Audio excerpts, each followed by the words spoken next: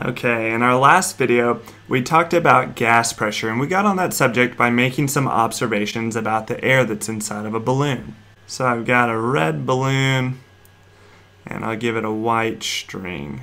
My balloon gets a string, and then getting back to the observations that we're talking about. For example, we said that pressure, and the pressure inside the balloon, was really a measure of the force attributed to all the gas particles colliding with the sides of the balloon walls.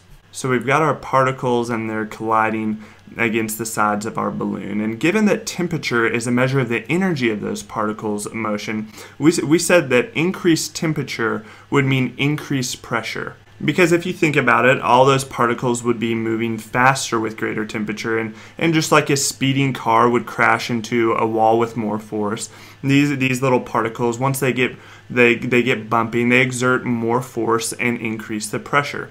So written mathematically, we would say that pressure and temperature are directly related. As the temperature is increased, so is the pressure. Now we also saw that as volume goes down, the pressure goes up. And again, this makes sense because with less space to move around, the particles will have more collisions with the wall, so pressure will increase. And again, written mathematically, this means that pressure is inversely related to volume. So pressure is related to the inverse of volume. Because we see that as the volume is decreased, the pressure is increased. And then we also showed that increasing the number of moles of gas would increase the pressure, because moles are just a measure of the number of particles. So if we have more particles, we have more collisions.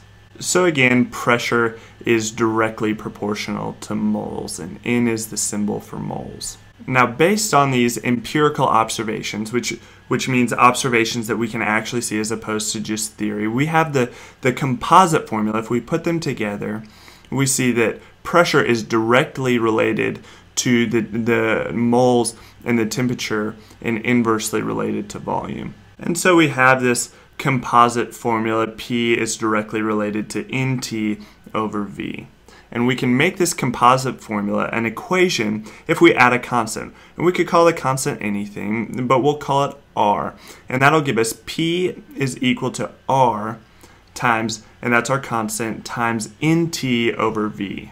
And so if we multiply both sides by V and do just a little bit of rearranging, we're going to get a pretty important equation called the ideal gas equation, which is PV is equal to nRT.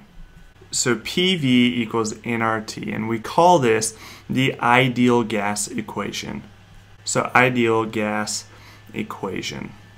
And if you're like me, you're probably immediately curious about what that blue R is. And don't worry, I'm going to show you how we derive that in the next video. But for now, I just want you to enjoy how profound this equation is and think about what we can do with it. For example, if we know the pressure and the volume, and we know the temperature, we can use this formula to find the number of particles that are in the system. And if we know the number of particles and we know the volume and the temperature, we can find the pressure. And if we know the number of particles and we know the volume and we know the pressure, then we'd be able to solve for the temperature. And it's pretty incredible. And this is true for any ideal gas. So the next kind of obvious question is, what's an ideal gas?